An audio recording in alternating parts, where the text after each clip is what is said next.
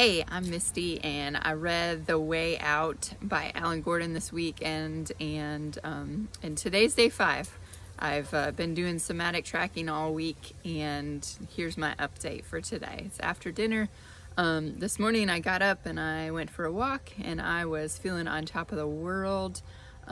Most of the day I felt pretty good. By mid-afternoon, I kind of felt like I did a week or two ago mid-afternoon.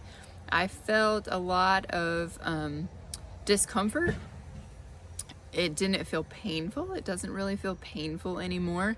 But I still feel some discomfort. I bend and I stretch and I think, oh, that's an intense stretch right there. You know, just maybe even moving this much, I feel it in my side and in my lower back.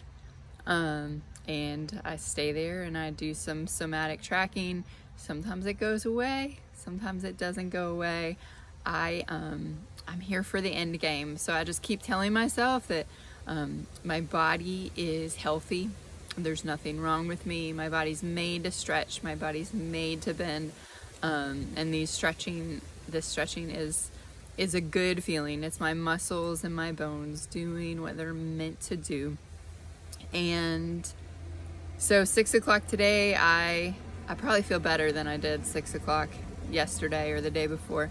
So yeah, so I'm gaining, I'm winning. But do I feel like, oh, everything's gone? No.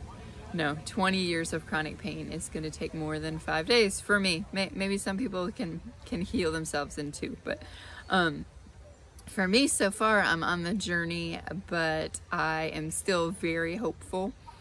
I still feel like I'm progressing every day and getting somewhere. So come back tomorrow.